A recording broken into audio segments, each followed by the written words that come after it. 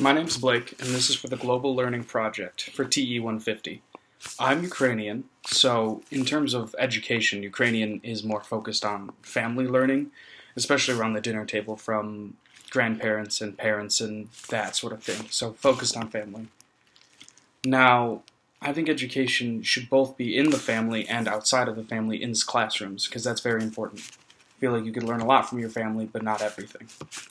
Now, I chose a Chinese student for my partner. They're from China. They are here on foreign exchange. And basically, in China, they're very focused on family learning, just like Ukrainian is. However, they're also focused on religious learning. And so I'm going to be delving into that and asking them about that.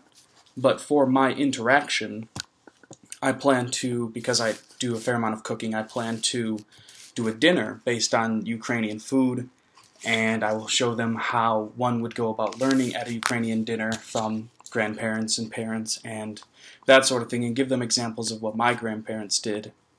And I think through all of that, it would give them a great idea of what learning in a Ukrainian sort of situation would be like.